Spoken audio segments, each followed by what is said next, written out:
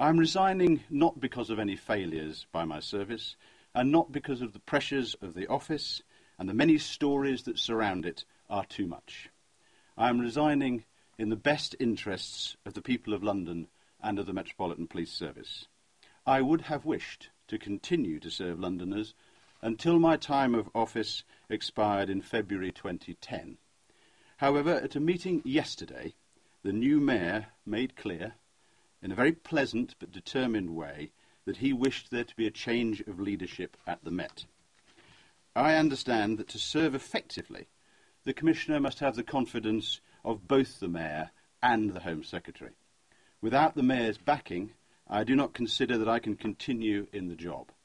Personally, I see no bar to working effectively with the new Mayor, but it is there that we differ, and hence I am unable to continue. The Home Secretary has asked that I should stay for enough time for the process of appointing my successor to be got under way. I will therefore leave office on 1st of December this year.